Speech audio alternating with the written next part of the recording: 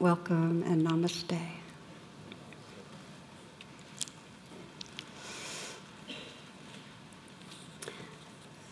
There's a story I heard of 3 construction workers who are standing in a row next to the traffic, and they're all carrying signs. And the first one has a big stop sign, and the second one has a sign that says, "Smell the flowers," and is carrying a bunch of flowers in her hand. And the third has a sign that says, "Okay, resume tearing through your life like a maniac." Imagine coming to a traffic stop and seeing that. I think that many of us have a sense of racing through our lives, and sometimes, on a more sobering note, I'll be meeting with someone and they'll say, actually, this one of the real feelings of despair is skimming the surface and racing to the end line, which is we're gone, but not really dropping in. And certainly we all know days or weeks or months when we're doing that, when we're kind of continually on our way to something else, but we really don't settle, and there's not a sense ever of, oh, this moment, okay, this is it, you know. And I often think of the teaching from one palliative caregiver who describes thousands of people, being with them at their deathbed and them talking about their greatest regrets. And one of the greatest regrets was, I didn't live true to myself. I lived according to the expectations of others, or according to my own judgments and shoulds and expectations, but not true to my heart.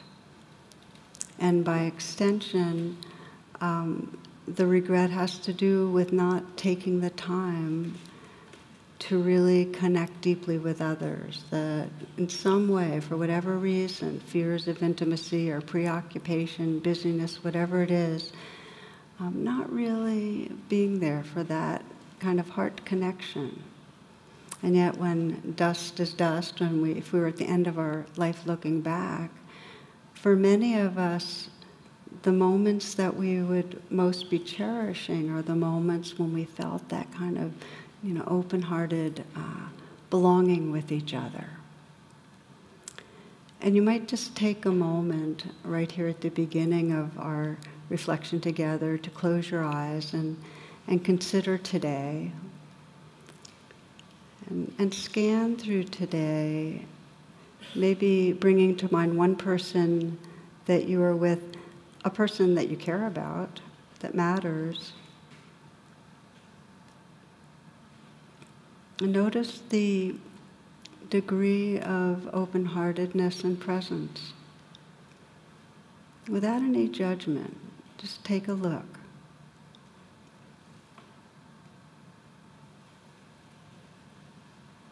And if it felt like it was missing some, with some interest, sense, okay, so what got in the way? Was it a habit of being in a rush? Being busy? Was it a habit of being just distracted? Was there some judgment going on of yourself or another? Or were you adhering too tightly to a role? Were you in some way trying to control something?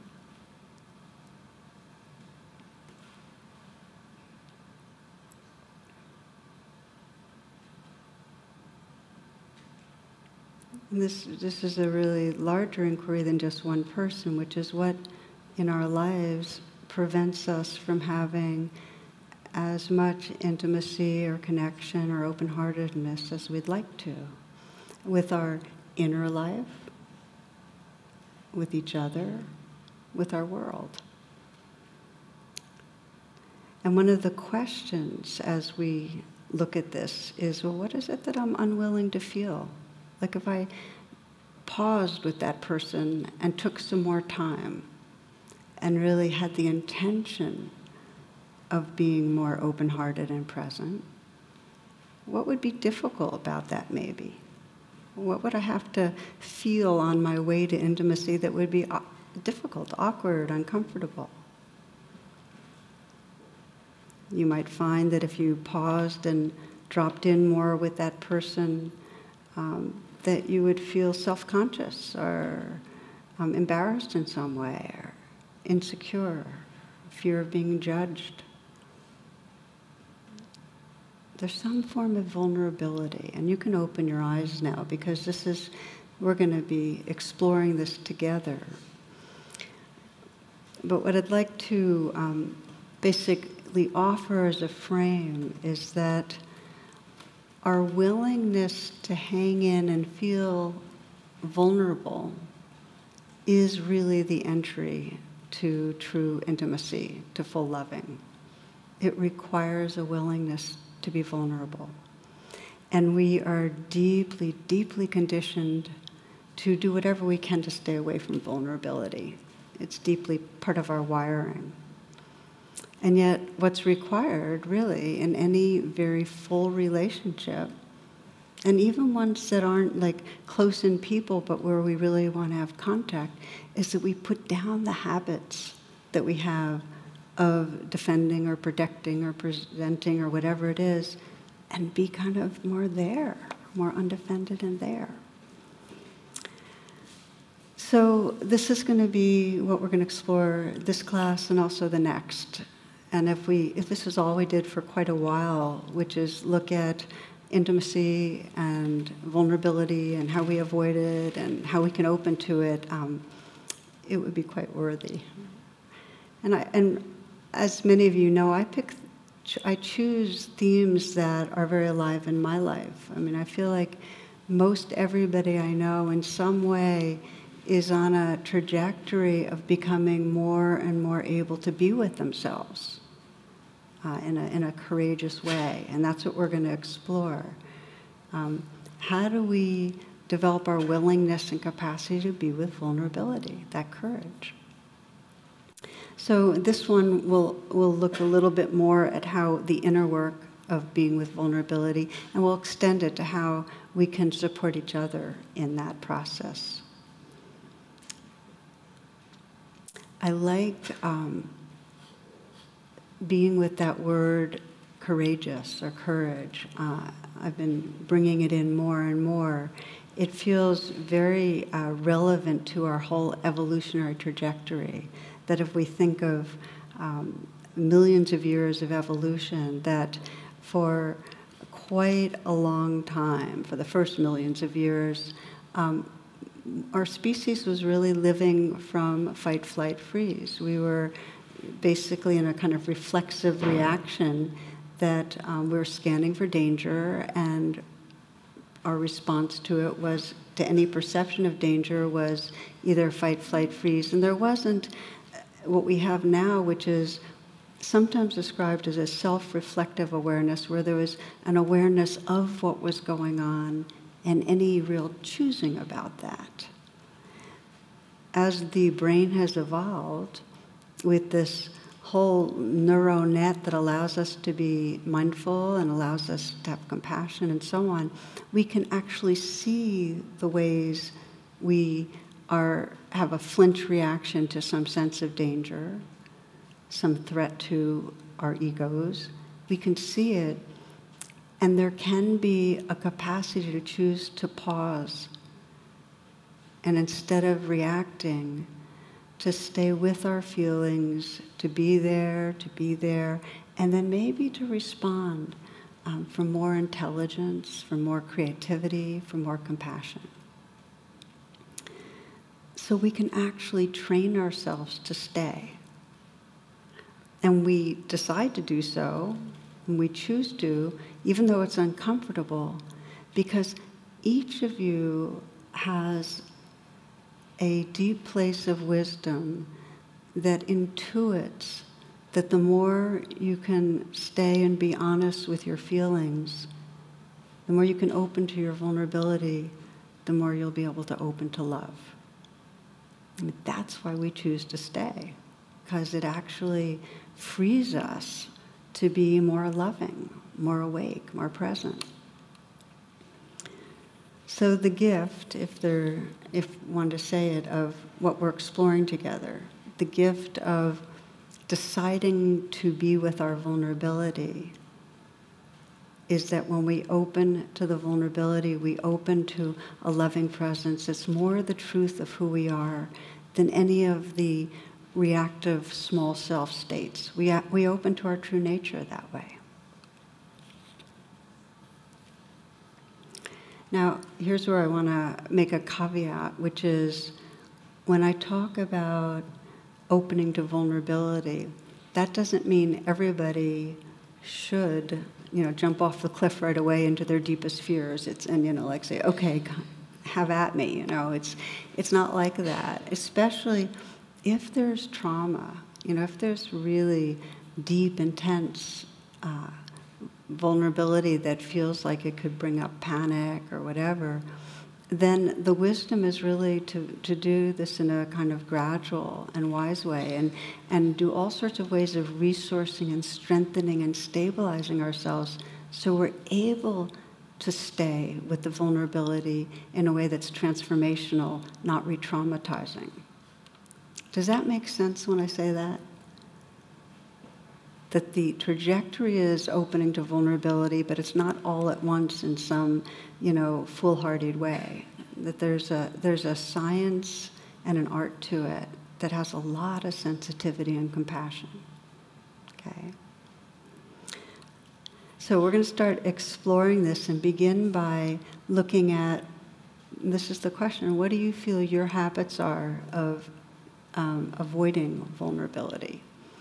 And this isn't one of those hand raises where I'm going to ask you to say that out loud, but I am going to ask you to kind of look within, and I'm going to give some examples.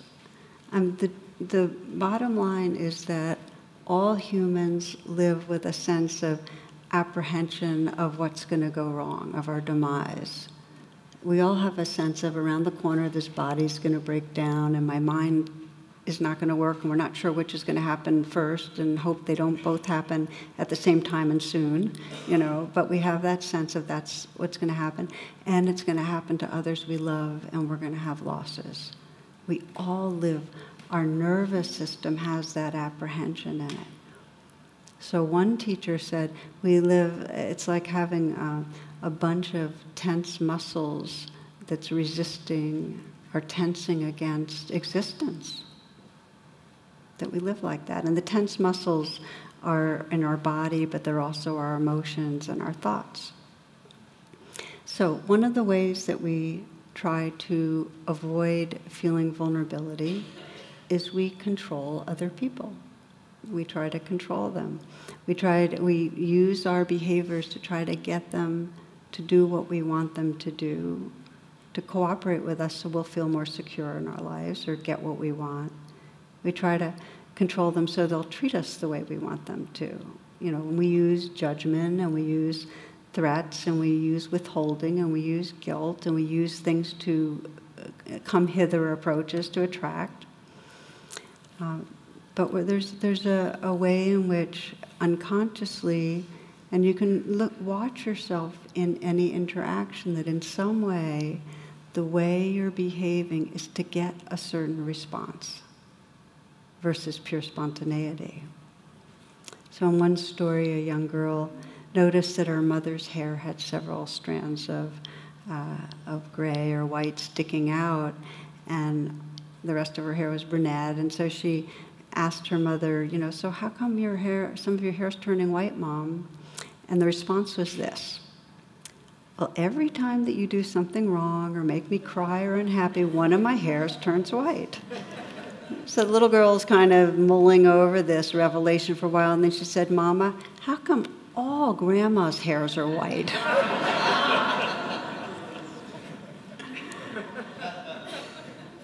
So one level for us to kind of look at is, how do we in some way are we trying to maneuver other people? And sometimes it's withdrawing. It's like, you don't act right, I pull back my affections. Sometimes we're presenting a false self, a self that in some way is meant to look good to others, to get their approval. Another way that we try to control and not feel our vulnerability is that we distract ourselves. And we distract ourselves, on the screen, in some way, whether it's what we're listening to or what we're watching.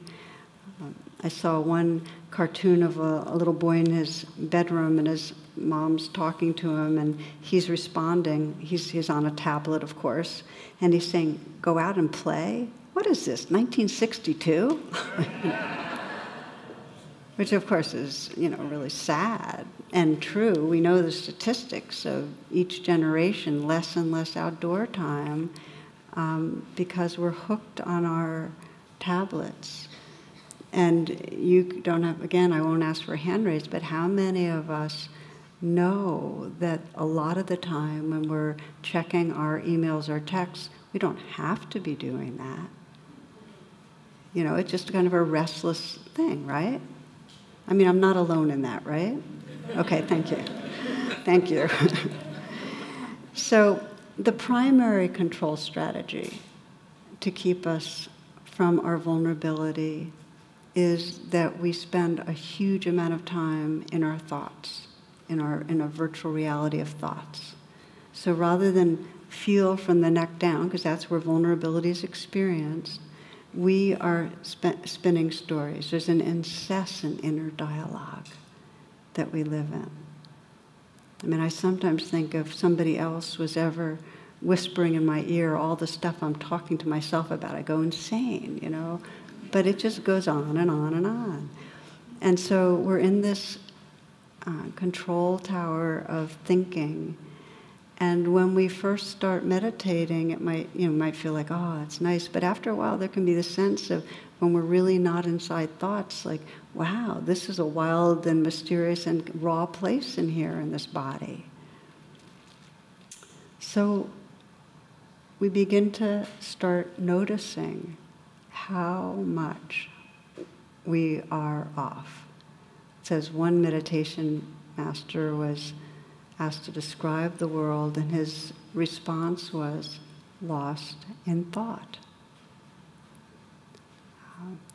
Planning, obsessing, strategizing. One of my favorite little stories between a mother and son is, mother sends her son an email and says, "Start worrying, details to follow." But you get the idea that we're busy up here, and it keeps us from actually inhabiting our body. And any time we are in a control strategy, whether we're trying to control another person's behavior by guilt or withdrawing or whatever it is, or when we're distracting ourselves or lost in thought, are moments that we can't feel the vulnerability and realness of the moment, and we can't be present to really connect. Won't you close your eyes again just for a moment?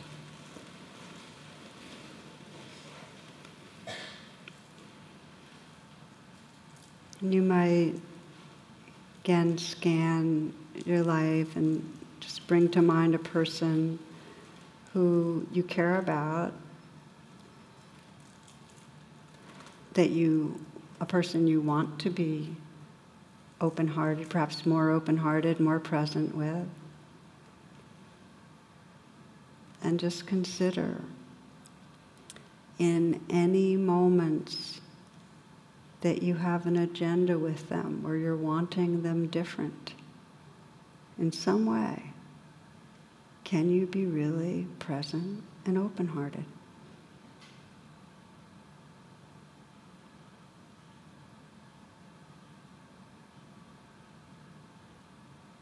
In any moment when you're presenting yourself in a certain way, as the one who knows, the knowledgeable one,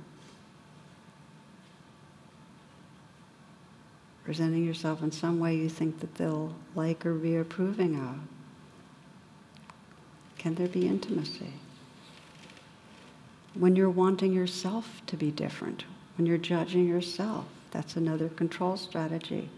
Can there be connection? if you're off in thought, planning, worrying.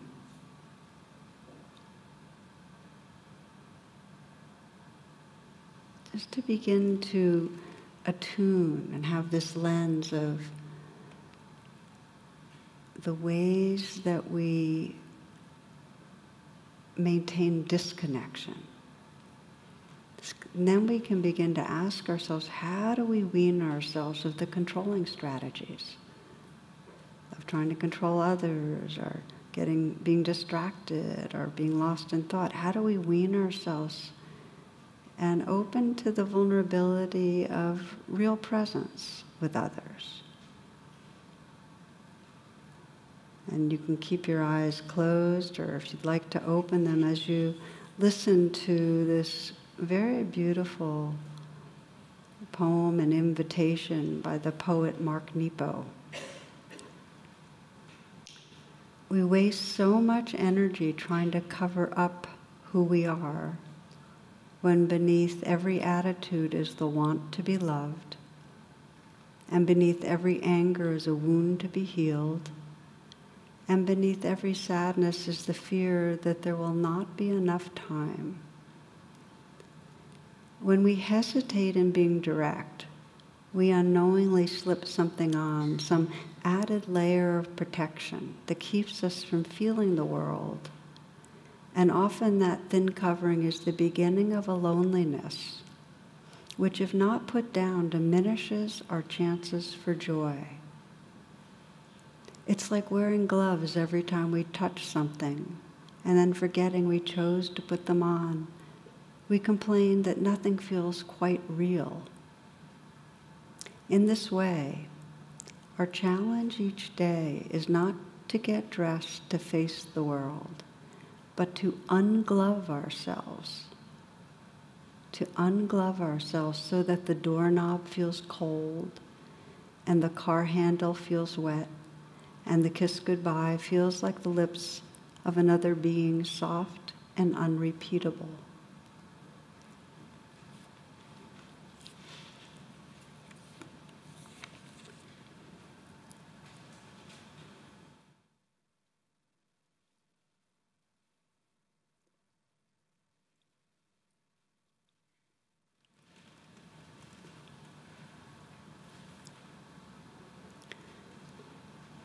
So let's explore this ungloving, okay? Putting down our strategies. And as often in these talks, I'll be inviting you to maybe focus on one person you'd like to explore, opening more to the vulnerability and also to the loving that's possible. So you might keep that in mind. So you have somebody in mind when we do our final little practice. Mark Nepo, the poet I just read from, has a way of describing this journey to intimacy. He calls it the exquisite risk. I think that's a fantastic term. And really he's describing the exquisite risk as the whole path, the whole spiritual path, because it's not just intimacy with other people, it's intimacy with ourselves and our world. It always involves letting go of coverings, of defenses, of habits that we've been holding on to. And the word exquisite connotes beauty, and it connotes sensitivity and excellence and responsiveness. So it's an exquisite process. And risk, the felt sense is that there's something dangerous, because we are so used to protecting ourselves against that what's next feeling, that something around the corner is dangerous. So we armor ourselves. So there's a sense of danger there, exposure to feeling some threat, exposure to loss, exposure to embarrassment. The exquisite risk. And the reality is, we will get hurt. You know, they sometimes describe dating as a contact sport, you know. Well, it's inevitable in being with each other. One of the other metaphors was the prickly porcupines that inevitably prick each other but still find a way to huddle for warmth. Well, we will hurt each other and we will have losses. And yet the ungloving, the undefended heart we discover a heart space that has room for all of that. That's where the freedom is. So we are talking about how to wean ourselves of the control strategies and be willing to be vulnerable. And I remember years ago seeing a picture, a cartoon with two sheep are talking and a third one is across the field, and they're saying to each other, you know, every time he comes home from being shorn, we have to spend hours talking about how vulnerable he feels. So I sometimes think of those sheep when I'm talking about this, and yet again, we have that intuition that it's worth it. We have that intuition that the exquisite risk truly is worth it to us. I read recently something written by Madeleine L'Engle. I'm not pronouncing her name right, but the author of Wrinkle in Time. And she wrote that over the years I've worked out a philosophy of failure, which I find extraordinarily liberating. If I'm not free to fail, if I'm not free to take risks, and everything in life that's worth doing involves a willingness to risk, I can never really flourish. And she describes how for Wrinkle in Time, she received nearly 30 rejections before she found a publisher for it, which I think is really amazing. That was my all-time favorite childhood book. She writes this, she says, the same thing's true in all human relationships. Unless I'm willing to open myself up to risk and to being hurt, then I'm closing myself off to love and friendship. So we begin this pathway of opening to vulnerability by having that as our intention, that it's conscious. That the next time you're with somebody that matters to you, there's something in you that goes, oh yeah, this might, to be real, this might involve a little bit of rawness, a little bit of discomfort, embarrassment, whatever, vulnerability. And one of the ways of thinking of the pathway is, many of you might remember the story of the Buddha after his enlightenment. He went through the next 50 years teaching about the path of compassion and wisdom, and still the shadow side would keep appearing. All the feelings of vulnerability, of fear, of hurt, of anger, all the intense passions would come up. And so when Mara, that was the god of all the shadow side, would appear, often the Buddha would be teaching. There'd be a big field of people, and Mara would be lurking around the edges. And as the story goes, Ananda, who was the Buddha's loyal attendant and beloved friend too, follower, would see Mara and go, oh no, this is bad news, bad, bad, bad, Mara's here. And he'd tell the Buddha, and the Buddha would say, oh, no, no, no, it's okay. And he'd go over to Mara and say, I see you, Mara, let's have tea. I see you, Mara, let's have tea. And so it is when we start encountering vulnerability. If instead of that reflex to control, to go off into our thoughts, to plan, to strategize, there's some part of us that goes, okay, I see this. This is the vulnerability. Can I have tea with it? Can I be with it?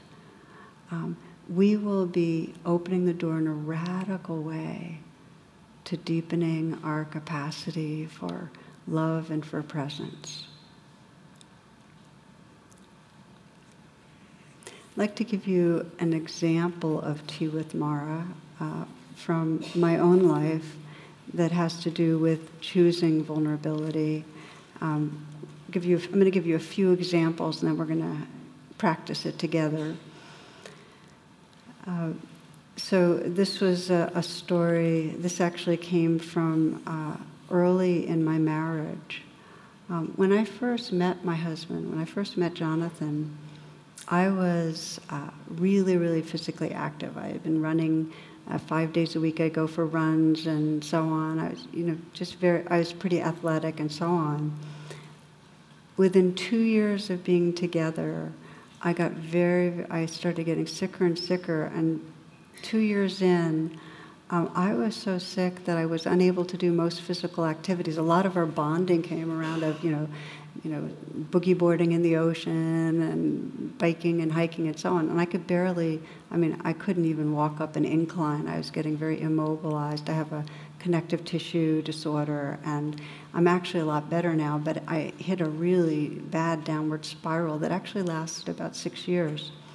So there I was a couple of years into this new relationship, and I wasn't the woman he married, so to speak. It was very evident to me that I wasn't going to pull out quickly. And I remember after one particular time where we had been away, really, really dropping into depression, feeling, so much of what I loved in life I was deprived of and so on. And so I kind of withdrew into myself and pulled away from him and kind of distanced from him. And we'd have conversations about what was going on, and he would try to offer really good advice. And that, of course, the fixing made me insanely judgmental. And so I'd get down on him and then down on myself. So it was a really difficult period. So I remember at one point being we have a hammock, and I was swinging on it, and I was recognizing how cut off I felt and depressed, and the self-judgment. And that you'll notice rain, which is really tea with Mara. It's like recognizing what's happening. I see you, Mara, letting it be there, and then having tea, really investigating and nurturing. Those of you that are unfamiliar, RAIN's an acronym that really helps us have tea with Mara. RAIN, when the recognizing is, you just get it. I got it for myself with recognizing, okay, depression, self-judgment, distancing. And then the A of RAIN's allow, okay, just let it be there. And I realized I needed to stay. I felt bad enough that it wasn't working to do my control strategy of withdraw or judge or anything. I needed to stay. So then I began to investigate. That's the I of RAIN. That's when we're really having tea. It's like if you're getting to know a friend, you start saying, okay, what's really going on? So I started asking myself that. And what I found out in investigating is that I was really ashamed of being sick. That in some way it made me feel like I was less than, that something was really wrong with me as a human, that I was sick. I wasn't doing sickness well. And I also felt this vulnerability that I was no longer an attractive, appealing mate. I was no fun. I was the opposite of fun. I was really a drag, So in the investigating, I got in touch with really the essence of Mara for me at those moments, was a feeling of vulnerability and fear that I'd be rejected. This man I loved, but I was going to be rejected. So that had that quality of ouch. I was real suffering. And then I asked a question I often ask to get to the N of RAIN, which is nurturing, which is, how does this place want me to be with it? And clearly what this part of me that was feeling ashamed and vulnerable needed was me to offer care inside. So I put my hand on my heart, and I do what I often do, which is, it's okay, sweetheart. Just a real kindness and just sensing loving energy from inside and around me, just washing through me. The more, and this is a comment, the more you get in touch with the suffering, the more powerful the nurturing. In other words, if you really contact the vulnerability, you'll find that you can then be very nurturing. And I was feeling a lot of vulnerability. So the more that I offered care, the more there was a sense of space and tenderness. And rather than being caught in that vulnerable, rejectable self, I had kind of reopened to a spacious presence that was kind-hearted towards myself. And I knew I needed to then share with Jonathan what was going on. But that brought up a wave of real vulnerability. And it took probably, in my whole life, it was one of the most courageous things for me to be willing to stay with that vulnerability and share with him, this is what's happening. And of course, what it did is when one person is vulnerable, the other person is free to be able to express from their vulnerability. So he could then share how powerless he felt and how scared he felt, you know, and how hard it was to love me but not be able to help me. And it was probably one of the deepest bonding experiences we've had, which wouldn't have happened if I hadn't been willing to have tea with Mara, be with that vulnerability.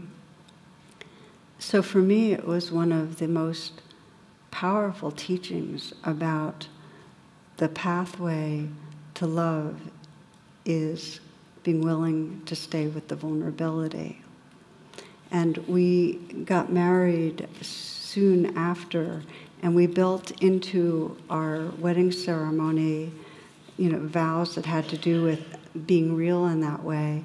And I'll read you, one was a quote from Rilke, and it says, "I want to unfold. Let no place in me hold itself closed, for where I am closed, I am false. I want to stay clear in your sight."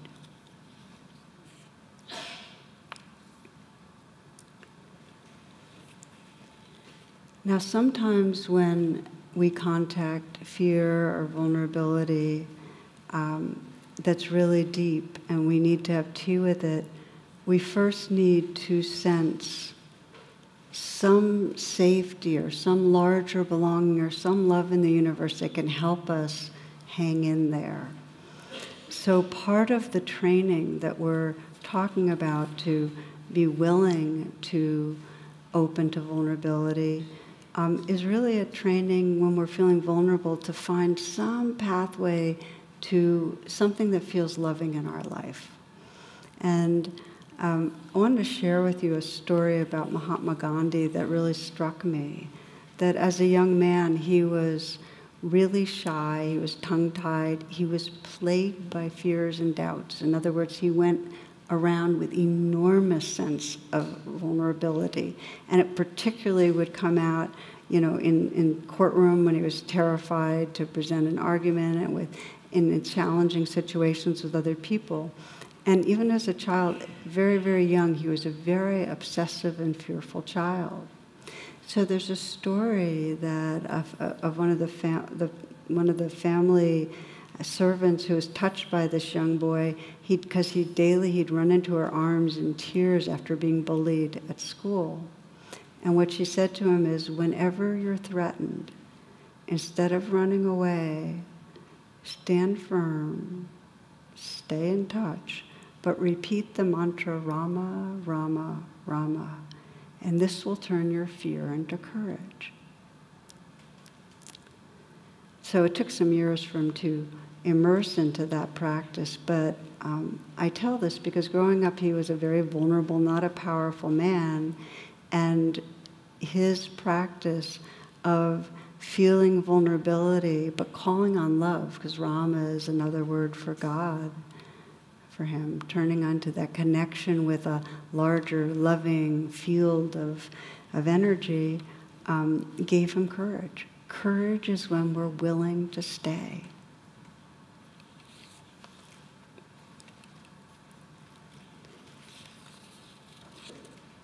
One more example of a story. There's first a quote. Veronica Tugaleva writes, "Emotional pain cannot kill you, but running away from it can. Allow, embrace, let yourself feel, let yourself heal." So emotional pain cannot kill, but running away from it can not only shut us down, but it also can be hurtful to others, because then we act in ways that can cause suffering. And one woman that I worked with years ago, Her story was that her daughter had been addicted to heroin and in and out of treatment centers for a handful of years, I think since she was like 17 or something like that. And each round she would get out and her mother would help her get cleaned up and, you know, and give her money and housing, and then she'd relapse. I mean, she'd promise she was going to do it right this time, and she'd relapse. And so it was a complete enmeshment.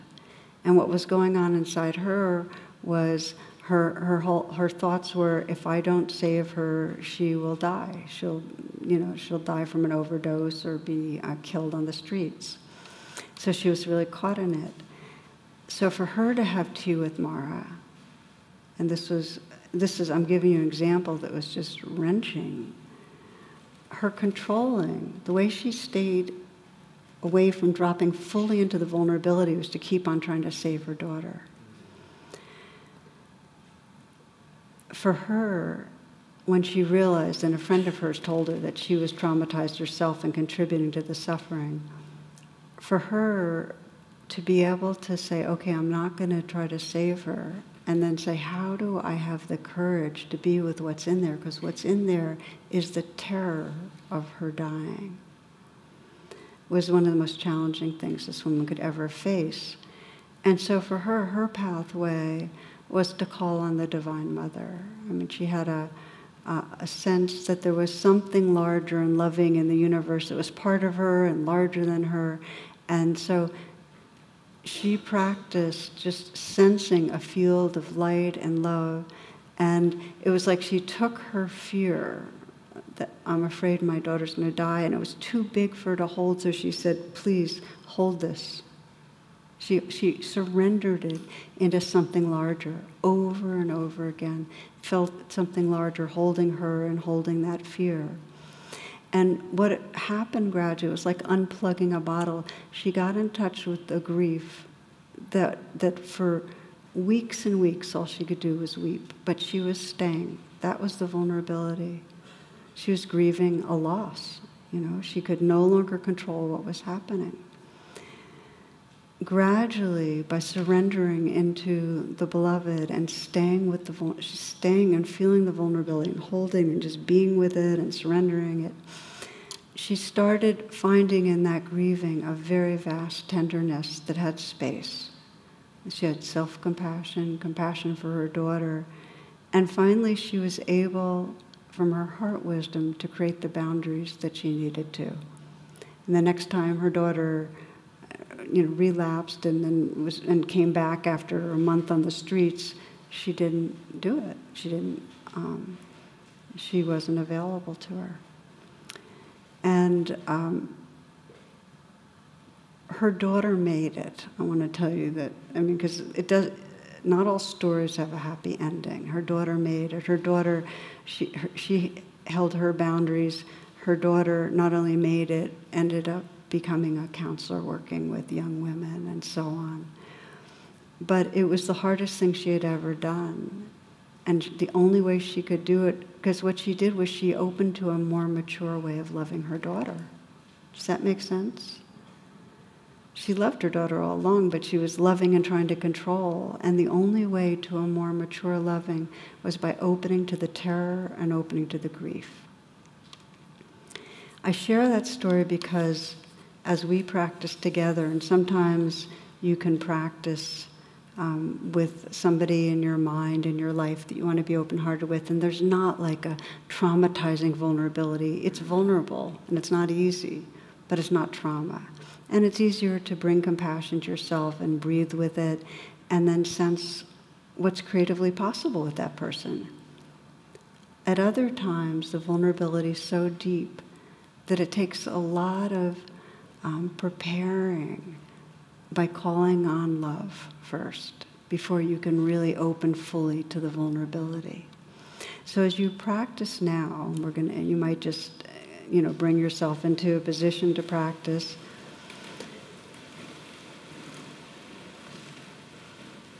Choose a relationship where you'd like to be more intentional, more present, more undefended. But don't choose a relationship that brings up a lot of trauma for you because it won't serve you in this setting. Start with a relationship where it's more doable, where you can actually practice a little. It's still an exquisite risk. Any choice to stay present and be vulnerable is an exquisite risk.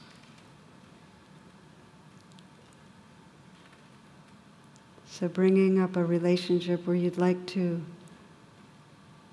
be more there, more courageously present, as if you're at the end of your life looking back, that you'd really want to be more true to yourself.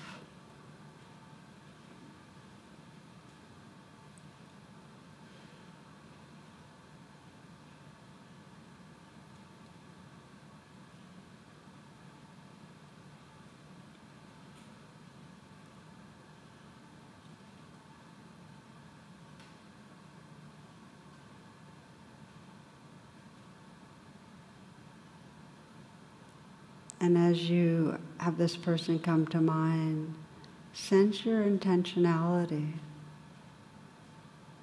that there's a willingness to explore that exquisite risk of uncovering, of opening a bit to the vulnerability that is in all of us, at your own pace.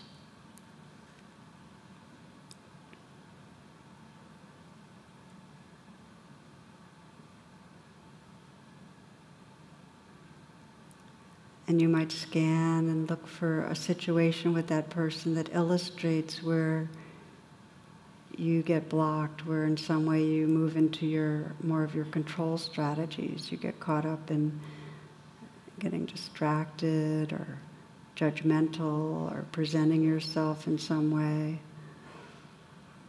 or withholding, whatever it is, where it's hard for you to really land and arrive.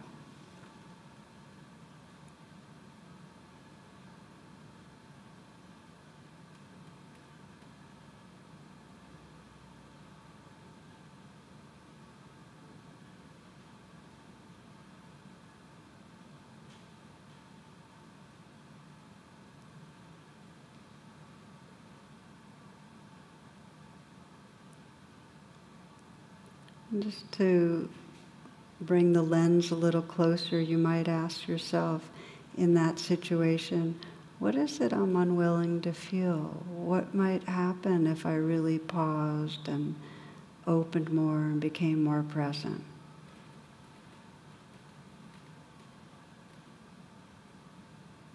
And that's beginning to have tea with Mara. That's where you can start recognizing, oh, okay, if I allow myself to pause and open, there's a fear that I'll be judged, or I'd have to put down a judgment. There's a fear that that person will never change in a way I want them to. I'll never get what I want.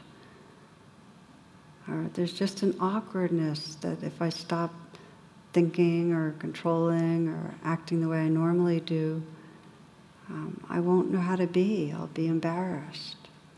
So we begin to have tea with Mara by recognizing, this is rain. Oh, so that's what's going on.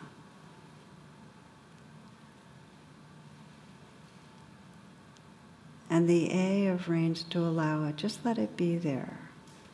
That's the beginning of this willingness to stay. Just let it be there.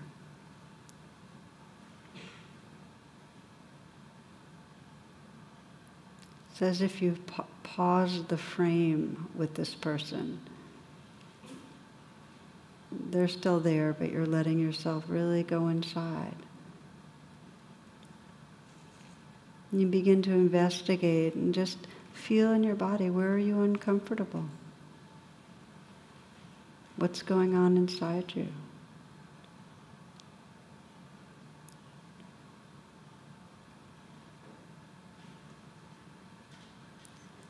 You can include investigating and saying, well, what am I believing? Because maybe there's some belief that, wow, if I really open up some, the other person will judge me and not like me. they'll be uncomfortable. They'll want distance. Or believing if I put down my judgment or put down my agenda with that person, they'll never change and I'll never really have the person I want to be close to. What am I believing?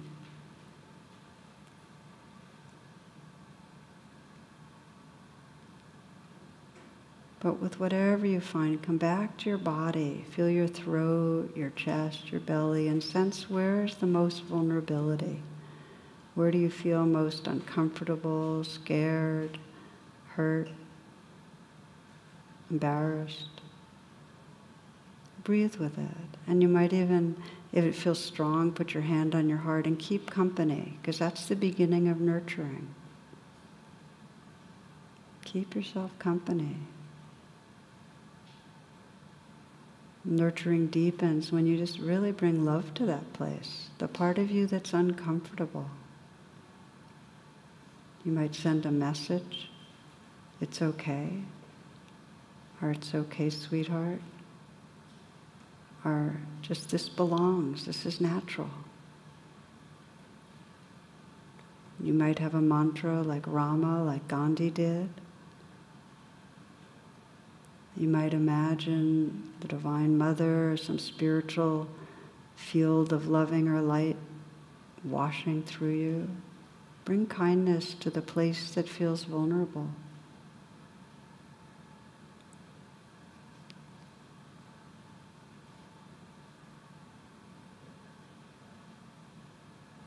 See how much you can wash through your heart with a gentleness, a kindness.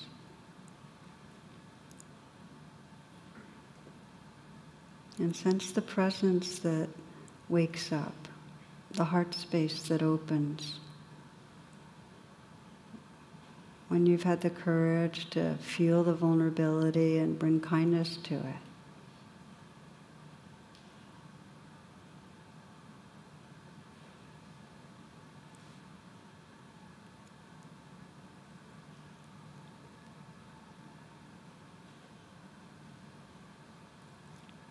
You might, from the heart space that's here, now bring the other person onto your screen again and sense more choice in how you might relate with that person.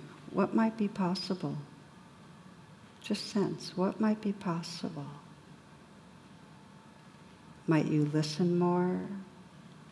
Ask them more questions that are real questions? Share something more truthful about yourself?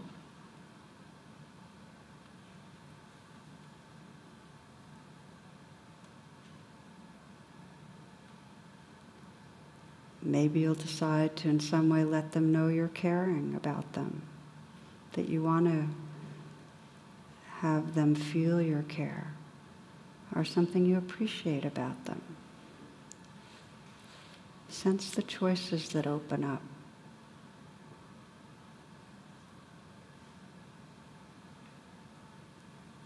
You might imagine in the days and weeks to come that whenever you're with this person, that there can be a bit more presence with the real feelings inside you, a pausing, and more creativity and choice in the quality of presence you bring.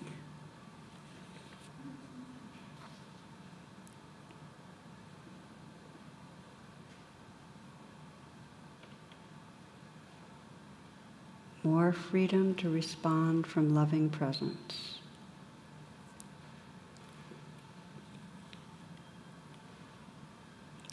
Again, Mark Nepo. Our challenge each day is not to get dressed to face the world, but to unglove ourselves so that the doorknob feels cold and the car handle feels wet and the kiss goodbye feels like the lips of another being, soft and unrepeatable.